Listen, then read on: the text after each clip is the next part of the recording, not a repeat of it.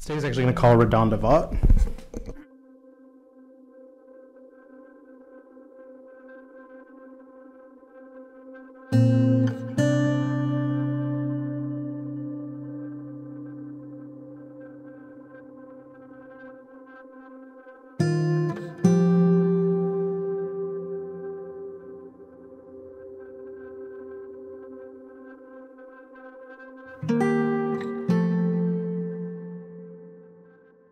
And Ethan called and said that his patient, CM, was in radiology to have a scan and that she needed a medication for anxiety.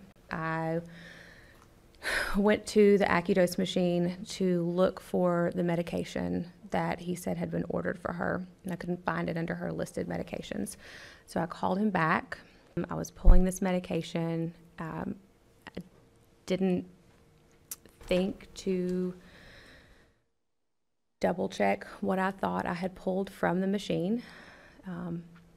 I used the override function.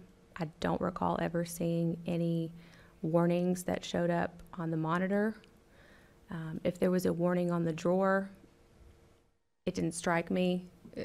There are a lot of drawers with warnings. It's a critical care area.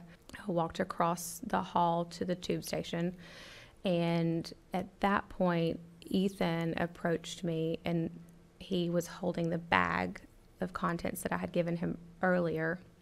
He asked if this was the medication that I had given Miss Murphy, and I looked at the bag, or I'm sorry, CM. I looked at the bag and I confirmed that it was, and that's when he said it's not Versed, it's Vecuronium. So I asked him to give the bag to our charge nurse. Now, going back to the medication pool, we heard the pharmacist say earlier that there was some warnings, and Mr. Stryance entered the exhibit with the vial.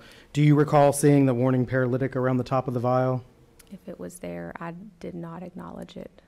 Desensitizing, alarm fatigue, and you get used to certain processes. I'm pretty sure it's a big factor in how a lot of mistakes happen. You get used to a certain thing. You trust what the computer says. You ignore that alarm because you've heard it 10,000 times and it's been, false or inappropriate.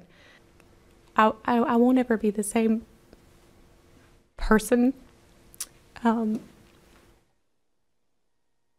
It's really,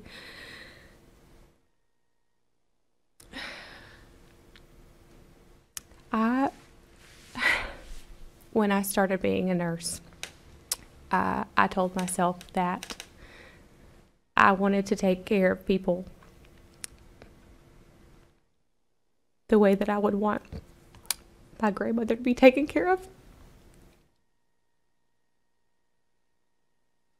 I would have never wanted something like this to happen to her or anyone that I loved or anyone that I don't even know.